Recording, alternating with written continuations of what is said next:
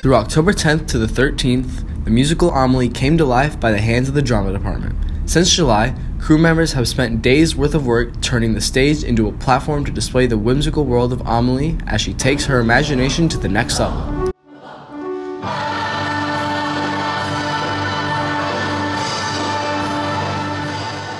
I play Amelie, and Amelie is kind of the main person that you follow throughout the story of the musical. My character is she's very socially introverted because of the things that happened in her childhood, but she's also very curious and whimsical, but she's like scared to get close to people, and that's kind of what drives the whole plot of the story, I would say.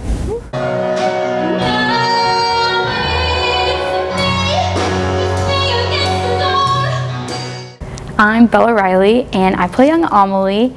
It was really interesting because at first I was like, okay, young Amelie is very outgoing, but when she's an adult, she's very shy. And her imagination, it saves her as a child, but it cripples her as an adult. And that really like opened my eyes to like the character of Amelie and like how young Amelie bridges to adult Amelie. Precise measurements were made to make sure the musical was physically the best it could be. Yet each member faced their own obstacles they had to tackle through the course of the show. I'm Nick Brugman, and I play Nino Kenkopois.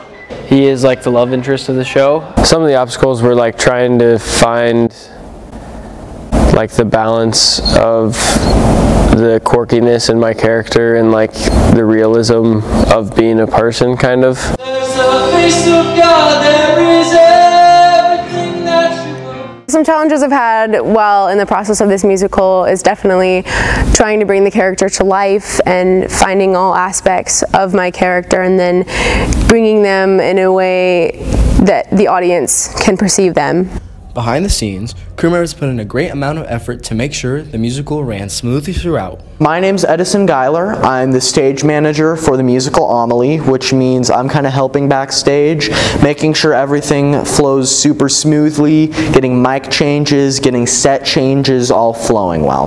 Not only did crew members gain an experience of a lifetime by participating and learning the roles within the drama department, but they gained friendships and even a family off the stage. Theater is such a familial experience. It's truly one of the only art forms where for a month or a couple months, everyone has one goal, which is putting on an amazing show.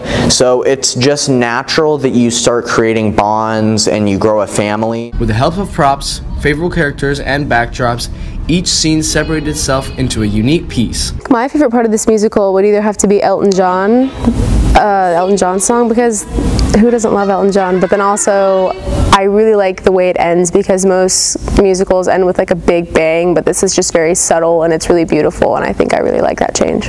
I think this musical is really different, and it's serious, but it's also really whimsical, and I think it's something the audience is really going to connect with, and I'm excited for people to see it.